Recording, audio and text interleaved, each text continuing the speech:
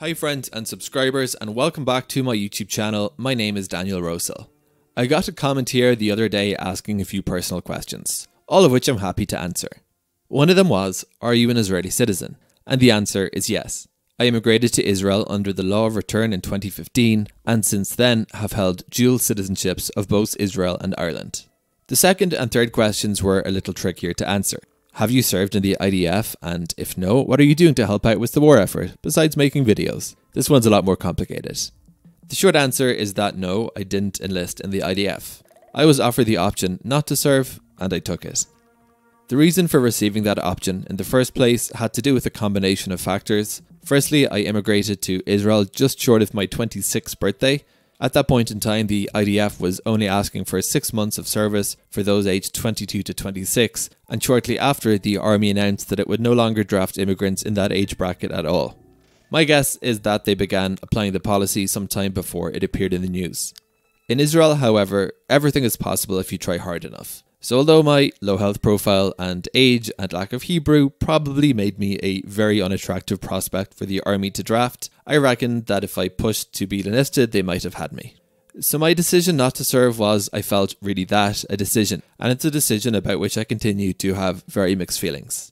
I felt that I could contribute very little to Israeli society in 6 months of army service as a back office worker, and that the time could be better spent looking for my first job and improving my Hebrew. The army also offers very meagre grants for conscripts, and I was worried that I couldn't survive financially in Israel if I did join the army. The army suggested that I would be a good fit for the spokesperson unit, but that would have required signing on for a full 3 years, which again was longer than I thought I could live on my pretty diminutive life savings. I felt that my objective of living in Israel for the rest of my life would actually be better served by not joining the military for 6 months. Not having served in the army, however, is a decision that in some respects does haunt me. It's commonplace for Israelis to list their military service on their resumes. So when I'm interviewing for jobs, it's pretty hard to avoid having the conversation of why I didn't serve. The Israeli army is also famous for being an amazing way to integrate into Israeli society and to quickly improve your spoken Hebrew.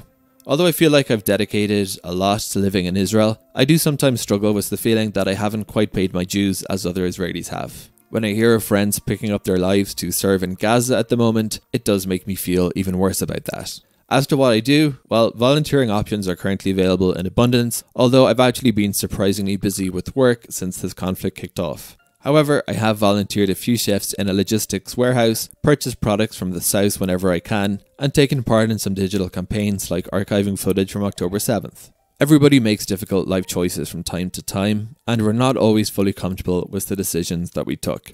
That probably sums up how I feel about not joining the army here. Want to get more videos from me? Then please consider subscribing.